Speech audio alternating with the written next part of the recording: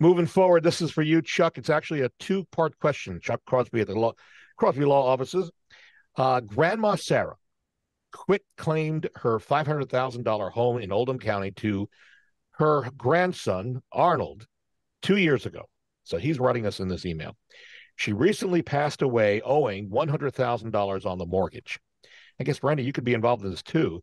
So Arnold's wondering, is he responsible for paying off the mortgage since it was in her name and the deed was put into his name only? So the answer to that first leg is yes, absolutely. If you have a lien on a house and then the property transfers, that lien stays on that house. We have what they call a race notice state.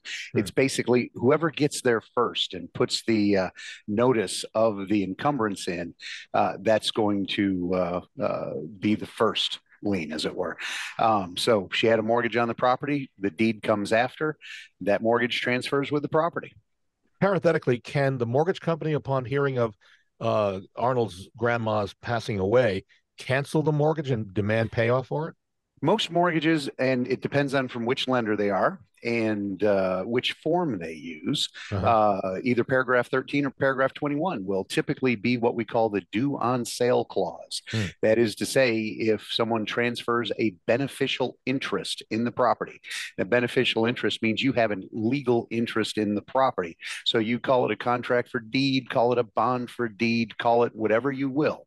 If you transfer a beneficial interest in the property to another entity, then the loan could come due. Now, typically it doesn't, as long as the mortgage keeps getting paid, though I have seen it on some VA loans and some other loans where property is transferred and then they do call it. So they have the ability to call the loan.